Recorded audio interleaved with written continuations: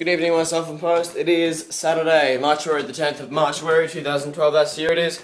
And, well, last night I went to Will's. Well, before I went to Will's, I came here to get my external hard drive. I'm like, yeah, I'll get my hard drive, that's all good. Then, we got a drink from this fridge. I put my hard drive down here, forgot about it, and then we were on our way. By the time I got to his place, I forgot that I needed it. So, we went the night without it. And then I didn't know where it was when I got back today. And I'm like, shit, where'd it go? Then I'm like, okay, yeah, it's at the bar. So, you know, go to the bar, grab my thing, and then walk off. I walk upstairs, and then I do something, I'm not really sure what the thing was, rendering the hard drive lost again. This time it was a bit more severe, because I actually have no idea where it is. The question is, however, how does one lose something of such massive proportion in such a little time? Within the course of around 5 seconds, I seem to have misplaced something that I had in my hands prior to me losing it, which is generally the concept implied by losing stuff.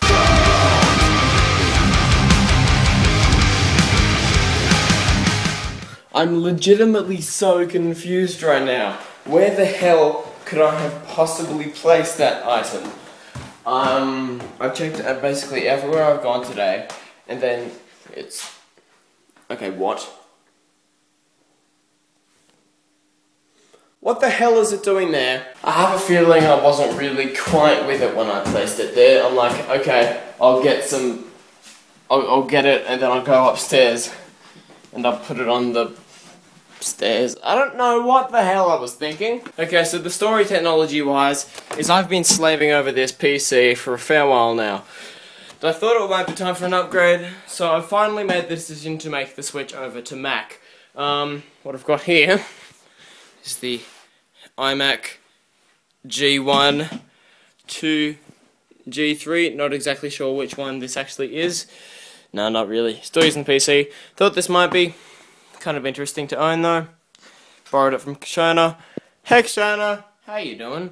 Yeah, not particularly impressive of a machine. It's got, I think it's 40 gig memory and, well, internal memory, and then you've got a whopping 512 meg RAM that is available to this beast. So now I've got to find a jug plug, and I'm gonna see if it works. Gonna try to plug that bitch in. Okay, found a jug plug, gonna turn it on at the wall. Prior to the G5 iMacs, they didn't place their power buttons in some retarded position in the back. They put it conveniently on the front. Oh, it lights up. Whoa! It made the cool Mac noise. Carlos, did you hear the cool Mac noise? No. Oh, it went. Brrr. Oh, look, there's a happy Mac in the middle. Hello, Mac. Oh, Mac OS 9. I'm probably gonna try to find a disk containing OS X Tiger, because that'd be cool. But this is actually kind of cool, just like the really old Macintosh system, like one of the original iMacs. Your computer did not shut down properly. Possibly because it hasn't been turned on in like 10 years. Okay. Oh, I'm gonna need a mouse. You can use Windows mice on Macs, right? I wouldn't be surprised if you can't, because Apple likes to do this thing where they suck. Oh my god, yes, Windows mice work on this. Sweet. It's not a Windows mouse. Done.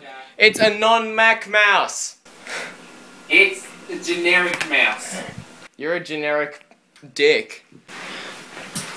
No, I'm special. Okay, so it's all going. Got the standard kind of checker, wavy background in there. Let's see. So, if we go up to this, about this computer. Okay, so it's running OS 9. Let's see. Built-in memory, 32 megabyte. Yes. Also, something I found amusing was, when you first turn it on, this is the first thing that comes up. Microsoft Internet Explorer. I'm pretty sure this was back when Safari didn't exist. Which is a long ass time ago, fool!